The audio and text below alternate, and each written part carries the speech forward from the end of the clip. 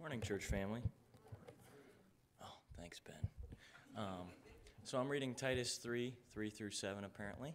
And for we ourselves, we are also once foolish, disobedient, deceived, serving various lusts and pleasures, living in malice, envy, hate, and hating one another. But when the kindness and the love of our Savior, of God our Savior toward man appeared, not by works of righteousness which we have done, but according to his mercy he saved us, through the washing of regeneration and renewing of the Holy Spirit, whom he poured out on us abundantly through Jesus Christ our Savior, that having been justified by his grace, we should become heirs according to the hope of eternal life.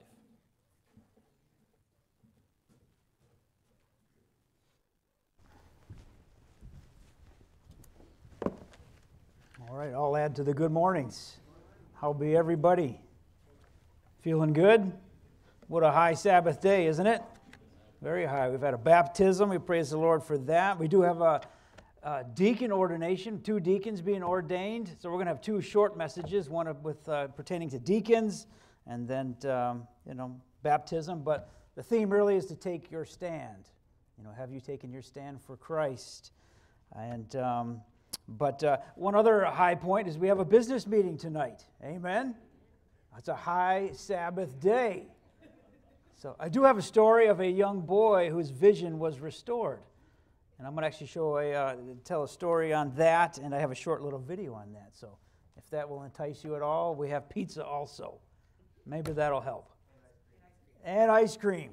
So many reasons to come tonight to keep the high day rolling. So... But let's say one more word of prayer to ask the Lord's blessing as we spend time in his word. Lord, thank you again for this high Sabbath day. Every Sabbath day is great, but this just seems to be special. The sun is shining, and we know it's going to get warmer this next week, so it just feels good. We seek your blessings, continued blessings on this day, Father, that you would fill each of us with your Spirit, and that you would just be present, draw each one of us closer to you in the name of Jesus. Amen. So I've been myself looking a lot into the Bible and the history in the Bible of all that. So it's just interesting in ancient times, maybe you're well aware that the scriptures were not so prevalent and available as they are today. They were very hard to come by. If you own a Bible today, you're actually among a tiny percentage of people that actually owned a copy of the scriptures. And, for centuries, what a Christian would have done for a copy of the scriptures, or even just to have access to them, what they would have gone through. But we have it so easy. Usually we have multiple copies, and God forbid that they might collect dust on our shelves. Or if you have a Bible app that you haven't refreshed your app because you haven't looked at it long enough. Again, throughout history, people were longing to have access to the scriptures. There were a couple major barriers in the past. Literacy was one. Not everybody was literate like they are today. We all have more access to education. That didn't happen back in the days. But then if you were literate, just the time and the expense to get a copy was so great. Before the printing press and copiers, how did they make the Bible? By hand. You had scribes. They would make copies of the Bible, and they were distributed from there. And the process was long and tedious, so even looking to some of the history as far as, especially the Jewish scribes, the rules that they had to hold on to and to keep when they were copying the scriptures. It's very interesting to see.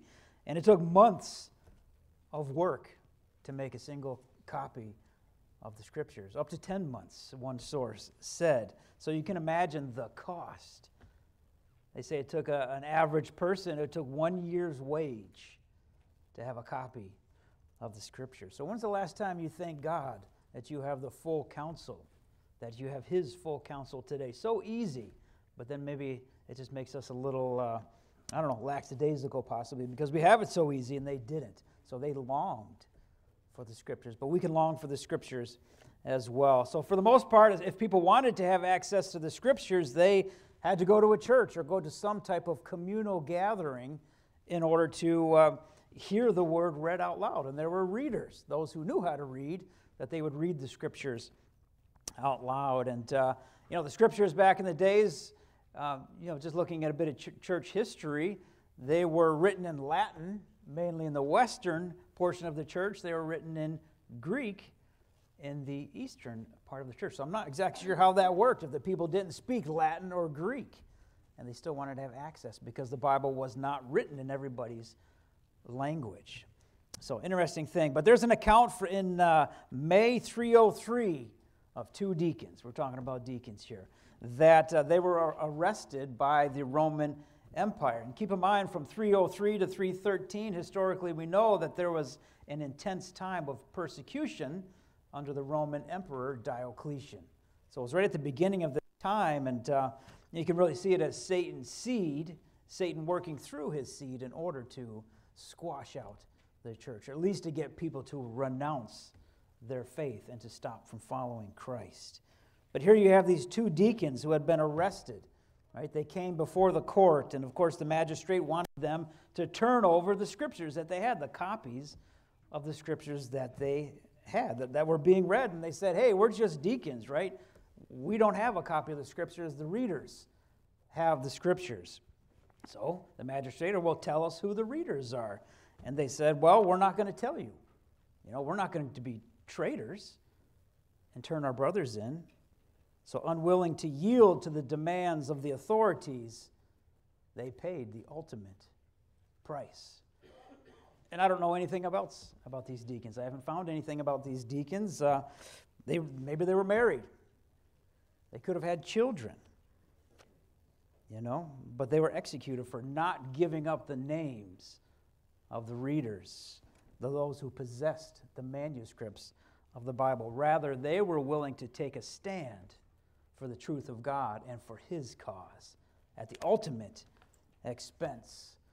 So that begs the question, do we have that same determination today to take a stand like that for Christ? Today we are ordaining two deacons who are no less important than those two deacons back in the days, Jim, Mika.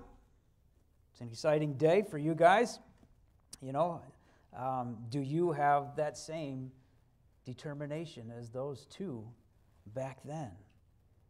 Being a deacon is not just busy work, amen? It's just not work that other people won't do in the church. And so much more than that, the work of a deacon is absolutely necessary for the operation of the church. And I would say if any church office feels like busy work, then maybe it's not the job for you. Or maybe the issue is actually you, quite possibly. But as I have mentioned, the last time we had deacon ordination, the first time the office of deacon comes up in the Bible is in Acts chapter 6. And they were established, the office, it doesn't say office of deacon, but the deacon was established to do some of the work in the church. For what purpose? So that the apostles could go out and focus their time on preaching the word. But that doesn't mean that deacons did not or do not have the responsibility of spreading the word. Amen? In the very next chapter, Acts chapter 7, is the account of Stephen. If you remember about Stephen, given the account of the gospel, he was filled with the Spirit, trying to lead the Jews to accept Christ, and he was making his appeal. And he did such a great job that they put him to death. That's how great a job he did. So maybe when we leave Sabbath service after a sermon, or we leave Bible study, and we're feeling good, maybe we're not doing our job, technically. You're doing a good job preaching the truth when people want to kill you when you're done, as it did with Stephen. He did that great of a job. So the office of deacon, again, is a necessary part of the church. And we have one verse to share. Paul's letter to Timothy, he spoke about deacons. And this text is, for those who have served well as deacons, obtain for themselves a high standing and great confidence in the faith that is in Christ Jesus. So just a cool text there. So Jim and Mika, you're being asked to serve at our local church. Amen? And are you willing, once again, to take a stand for Christ? Are you willing? And to serve Him at all costs, from the small things around the church to the larger things. What does Christ say? He who is faithful in the little things is faithful in much. And yeah, many of the things are small, but some things are bigger. Are you willing to sacrifice your time and your life for the gospel? Are you willing to do that? Then, according to that text, then know by doing so that you will be serving well. As Paul said, you can move forward knowing that you have a high standing in the courts of heaven, and you can move forward with great confidence in the faith that is in Jesus Christ. Amen? Amen. So I'd like to ask Jim and Mika to come forward here, and I'd also like to ask any deacons that would like to come forward or elders. We're going to have a prayer of ordination, essentially a prayer of blessing over these gentlemen here. So come on forward. We'll probably have you right up front here. We'll be fine. So come on forward. Right on. So ordination in the Seventh-day Adventist Church essentially is a recognition. It's a prayer of blessing, and that the Lord will bless you and your service for Him always, but then especially locally in our church. So I'm going to start off, I'm going to open the floor to anybody who's willing to pray, to say a short word, and then I will close. And if you are able to, let's place our hands on him, or we can do a chain, whatever works. So let us pray. Please be with Mika and Jim. Thank you for this blessing this day.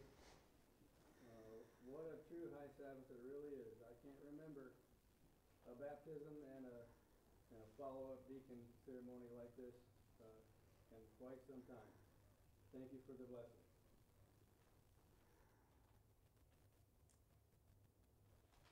Lord, thank you for allowing these two to participate in helping the church with its works and spread of your word.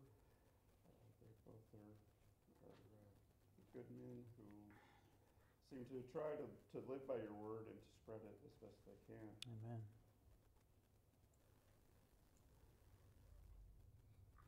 Father, I thank you for Jim and for Mika and their willingness to help, their willingness to serve. And I ask you to remind each of us every day to be faithful in the little things. Mm-hmm.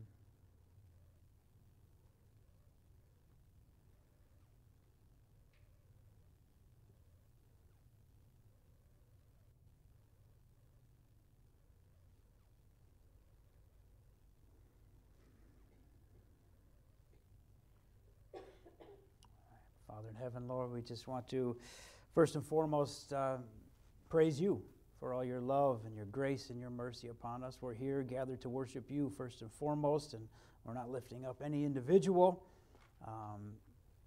beyond their position and standing in you. Father, we recognize you first, and I pray that you'd help all of us to take our stand for you in whatever office or whatever place we are in our lives, Father, that you would help us to take that stand and make decisions for you.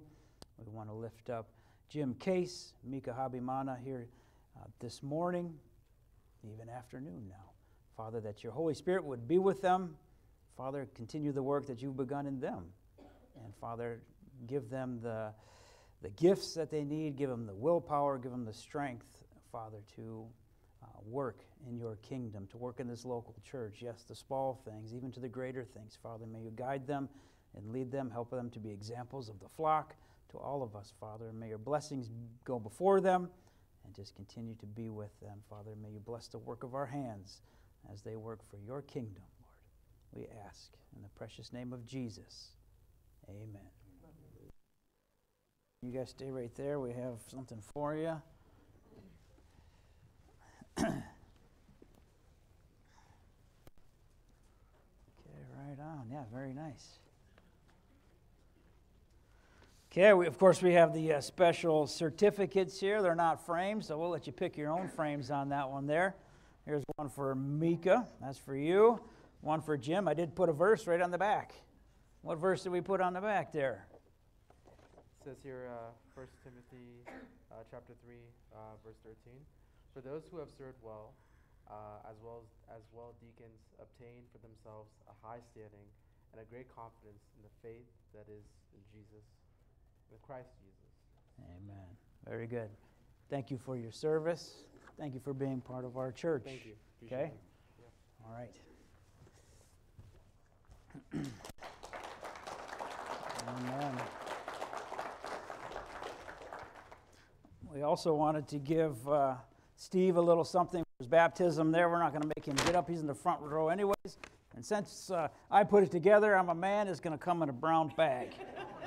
I thought about a box, but I went one notch up from a box. Yeah. Right. So Claudia always makes fun of me because I put a lot of things in boxes.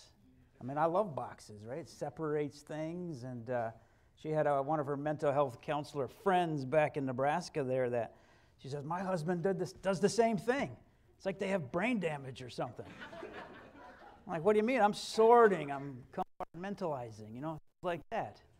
It just happens to be a nice cardboard box trimmed down. So very good.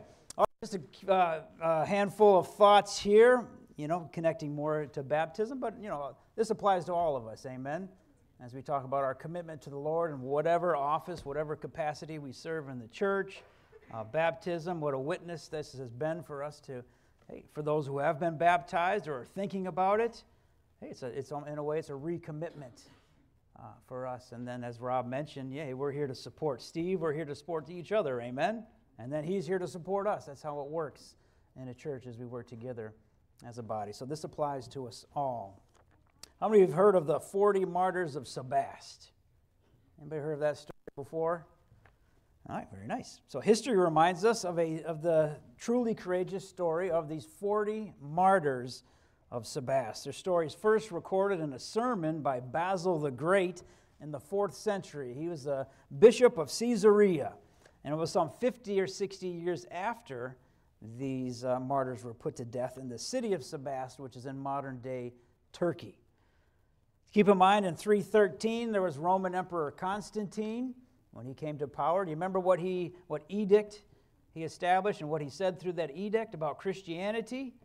Okay, now that Christianity became tolerated in 313. And he was starting off in the west part of the Roman Empire, but he also had a co-ruler, Emperor Licinius. He continued more in the east, but he continued to persecute Christians. So a little context there. So it was in 320 when the 12th Roman legion in Sebast was commanded to offer sacrifices as a test of their loyalty, and that's what they required from their soldiers back in those days. But these 40 Christian soldiers who were from Cappadocia, they refused, saying, "We will not sacrifice, for to do so is to betray our faith." So wishing to preserve their soldiers, if they were this special elite group of soldiers, Governor Agricola attempted to persuade them. He's like, think of the disgrace you're bringing upon your legion.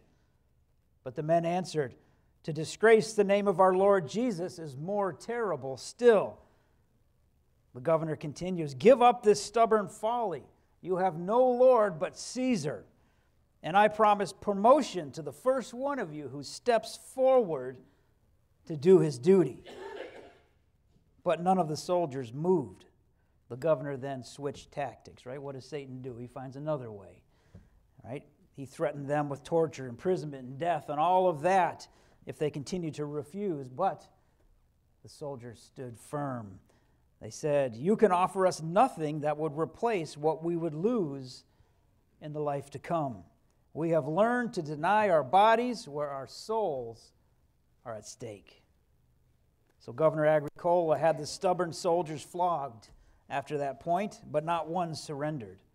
Then they were imprisoned until Lysias, he is the commander of the 12th Roman Legion. He arrived later, and then he once again demanded that soldiers would submit to worship the emperor and offer sacrifices or else pay the ultimate penalty for their defiance. So the 40 respectfully refused. This was in the wintertime, kind of like this, a little chilly outside, right? So Lysias then ordered that the soldiers be stripped and sent into a frozen lake until they either recanted or died of exposure. The 40 soldiers actually disrobed themselves and walked into the lake, marching in. The commander posted guards to prevent their escape from the cold waters, the icy waters. He also arranged a fire and a warm bath on shore, tempting them to surrender, but encouraging each other. They stood firm. The Christian soldiers, of course, huddled together, praying, shivering. I think this is the song. It says, Lord, we are 40 engaged in this context. Grant that 40 may receive crowns of glory. And it wasn't too longer that actually one man submitted. He succumbed. He broke. So he left his companions. But as he entered the hot bath, the sudden heat was too great of a shock for his body. And you might recognize that in the wintertime when you have cold hands. You put it under warm water. And this guy actually ended up perishing through that. But that's when a guard named Aglius stepped forward, another Roman guard. He took off his uniform, confessed Christ, and joined the remaining 39 soldiers. Thus, the number of 40 remained complete. Amen. At daybreak, the frozen bodies of the 40 martyrs were burned. The charred bones and ashes were thrown into a river. A truly amazing account of 40 who were willing to take their stand for Christ. As it says in Revelation chapter 12, they did not love their lives even when faced with death. So again, do we have that same determination as these 40? Usually our lives, we're not, threatened with death so much, are we, in the time we live in the place we live in? But do we have that same determination as these guys had? How about Daniel and his friends? Do we have that as our mind determined, right, that we're going to remain faithful to God? Are you going to have the same determination as the disciples? All but one, of course. Are you willing to risk life and limb, literally, as these gentlemen did? So, Steve, praise God for your decision. And again, this is a public proclamation of a decision that you have been making for some time, have been leading up to. So are you willing to take your stand? I imagine you're saying yes. I see you nodding, so of course. So, but not only today, but going forward, day after day, are you willing to take your stand when things become challenging in your life? Because it's when the challenges come that we start to question and we look back and, sometimes even feel like we want to give up. And just as Satan is alive, challenges to our faith will come. That is one thing that we can count on. So a text that I read not too long ago here, and I think applies very well to our day here today, but also Steve as a military person, and Jack, I think he might have had to leave, but I think maybe you'll be able to connect with this all the more. It's in 2 Timothy chapter 2, verses 1 through 4. 2 Timothy chapter 2, verse 1 through 4, it says, You therefore, my son, be strong in the grace that is in Christ Jesus. The things which you have heard from me in the presence of many witnesses, entrust these to faithful men who will be able to teach others also. Suffer hardship with me as a good soldier of Christ Jesus. No soldier in active service entangles himself in the affairs of everyday life so that he may please the one who enlisted him as a soldier. So a true soldier, what does a true soldier want to do? They want to obey, they want to follow the commands of their general, the commanding officer. Isn't that so? So it is of the disciples of Christ. As good soldiers of Christ, we want to follow the same. We want to follow the commands of our Lord. And the one thing that really stands out in that text there, it says, no soldier in what type of service? Did you catch that? In active service. Right? In active means you are actively serving as a soldier for Christ. And those who are actively serving for Christ, it is much less likely that you will entangle yourself in the affairs of everyday life. As long as you are connected with your training and all you do with the military now, if you are totally engaged with that, right, you are in essence required to be engaged in that. So how much less likely, right, in the army of Christ, that we need to be fully committed to Christ. One more text, Ephesians chapter 6, This is a common text that we read, but it fits well with the theme. It says, finally, be strong in the Lord and in the strength of his might. Put on the full armor of God so that you will be able to stand firm. Again, taking your stand for Christ. It's only if you have the full armor of Christ that you can stand firm against the schemes of the devil. For our struggle is not against the flesh and the blood. It's not against each other, but against the rulers and powers, against the world forces of this darkness, against the spiritual forces of wickedness in the heavenly places. Therefore, again, take up the full armor of God so that you will be able to resist the evil day, and having done everything, to stand firm. So there's no greater war than the one that you have entered into. And that applies to all of us. There is no greater war. And again, it's going to take a determined faith, a determination that can only come from God, and submitting to him in order to be able to stand firm. Because the devil's going to do whatever he can to get us entangled in the regular affairs of life. And yeah, we all have things that we are involved with, but once we become entangled with them and then they take the place of our service to God, then we start to run into problems. He's trying to draw us away from Christ. He wants to break up our families. He wants to break up our church. He wants us to disconnect from the local church. And did not Christ establish the church, whether you see it as the overall arching worldwide church or right down to our local church? So we can expect these things. Amen? I mean, so be it. But there's hope. There's hope. And hope is often expressed in one simple word in the Bible, and happens to be my favorite word in the Bible. And some of you youngins might know what that word is, so don't say anything. But I have a favorite word in the Bible. But first I want to know, what is your favorite word in the Bible? Hallelujah. Hallelujah is a good word. What else? What's your favorite word in the Bible? You guys have one? I know you do. I know everybody's not shy, but faith is a good word. Hallelujah and faith. I heard seek.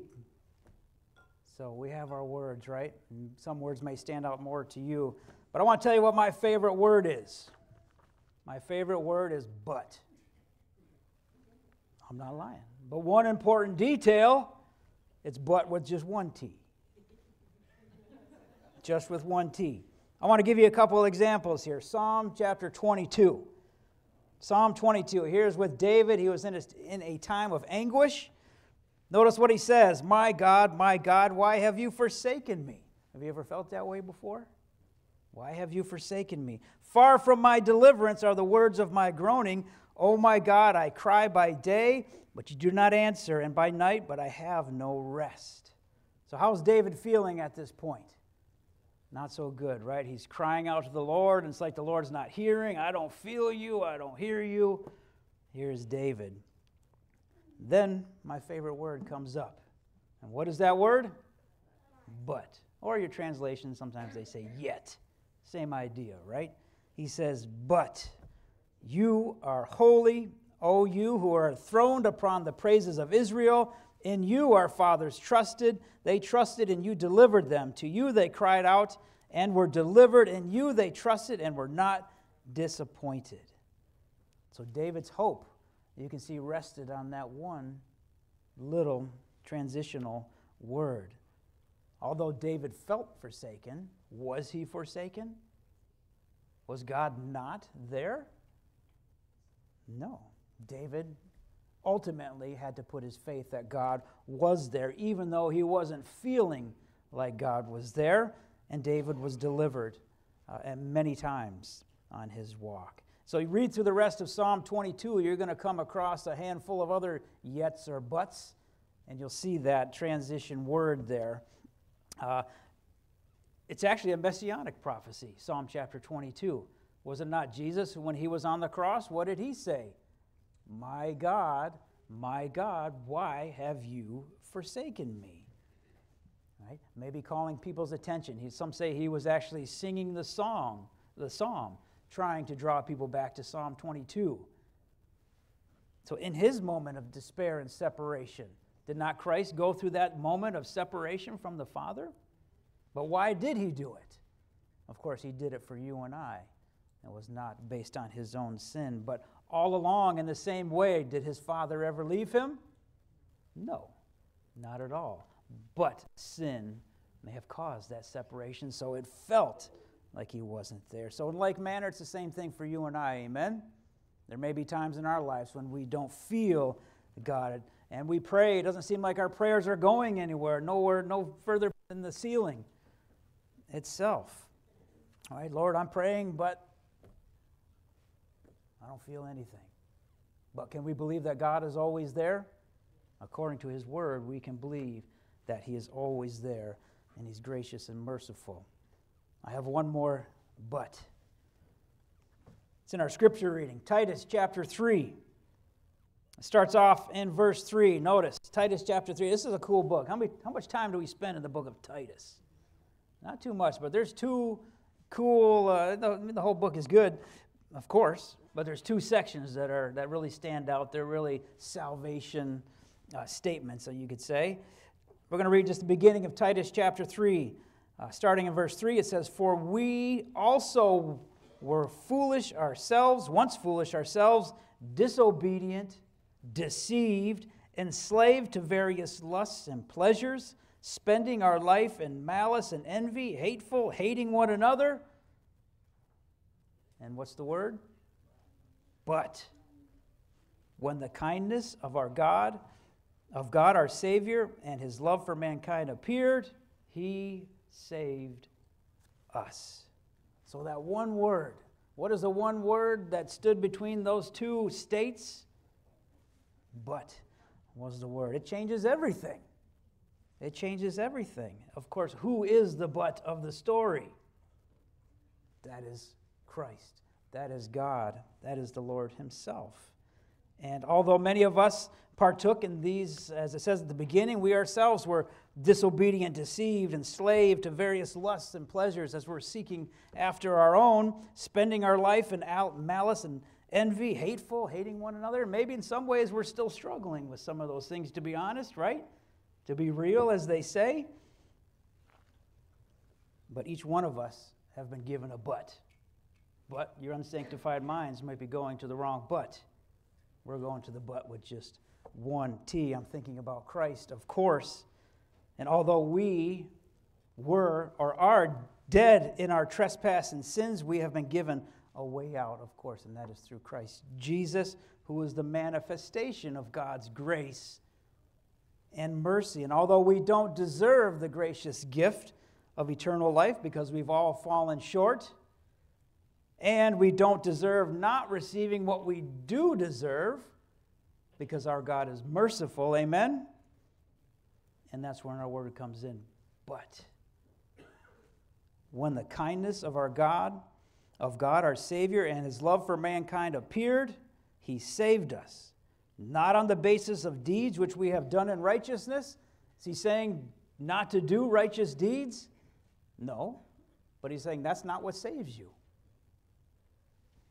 He says he saved us according to his mercy by the washing of regeneration and renewing of the Holy Spirit, whom we pray for and ask for daily, whom he poured out upon us richly through Jesus Christ our Savior, so that being justified by his grace, we would be made heirs according to the hope of eternal life. Amen? So I just love that text. There's another cool text in Titus chapter 2, but this was Titus 3 through 7. So, check that text out. But anyway, Steve, you've made the decision. You've been making the decision, as was emphasized, to follow Christ. Amen?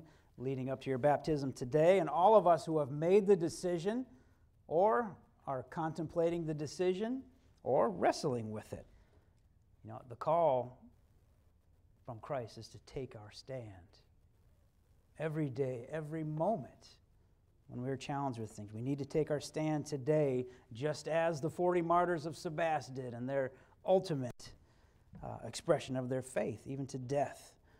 And remember, Jesus is the one word who stands between life and death. He is always what comes in the middle between our former lives, our former habits, maybe even the habits we're wrestling now, the things that separate us from Christ. He stands in between, and he gives us a life eternal in Christ. And we can say amen and amen to that. So let us all take our stand, make that commitment. We have so many examples in the Bible. We have our brothers and sisters in the faith, although far from perfect, all of us. Let's take our stand together. Amen. Let us pray.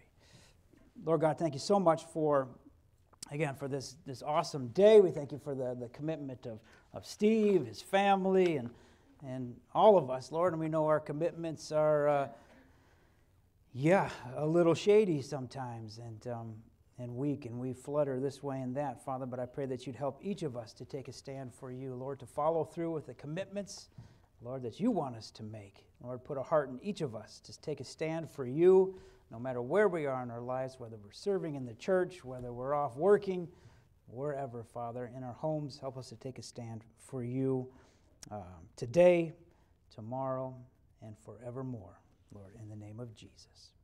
Amen.